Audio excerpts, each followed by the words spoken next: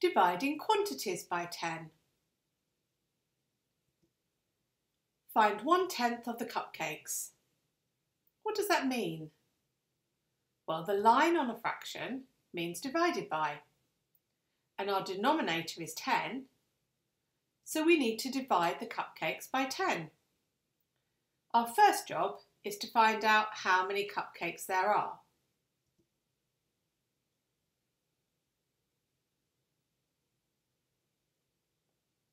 So 20.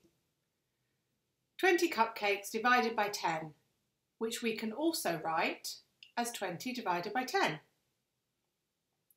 To divide by 10, we can use our times tables to count in tens and find how many lots of 10 there are.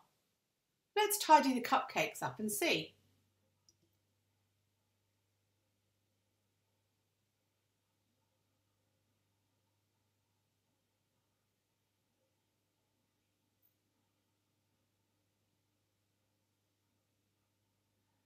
So 2. There are 2 tens in 20. 1/10 of 20 equals 2. Find 1/10 of 30, which is the same as saying 30 divided by 10, which we can also write as 30 divided by 10. Now we can divide by 10 using a place value grid. Every time we move a digit one place to the right, we're dividing by 10. We're making it 10 times smaller. So to divide 30 by 10, we move the digits one place each to the right.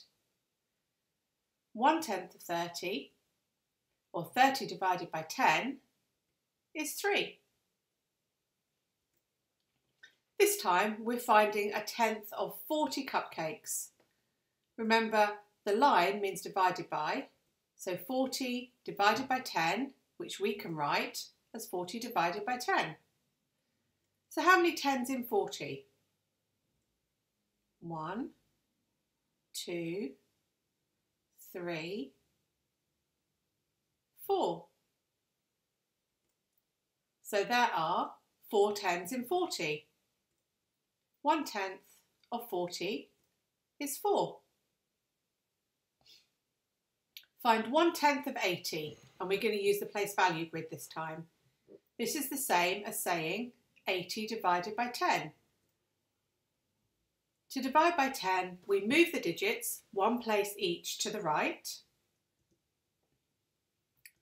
So 1/10 of 80, or 80 divided by 10, is 8. What about 1/10 of 60, which is the same as saying 60 divided by 10. So how many tens in 60? Let's count the tens. 10, 20, 30, 40, 50, 60. So there's 6 tens in 60. 1/10 of 60 is 6. Finally, find 1/10 of 100, which is 100 divided by 10. To divide by 10, we move the digits one place each to the right. So 1/10 of 100 is 10. Try dividing one-digit numbers by 10 next.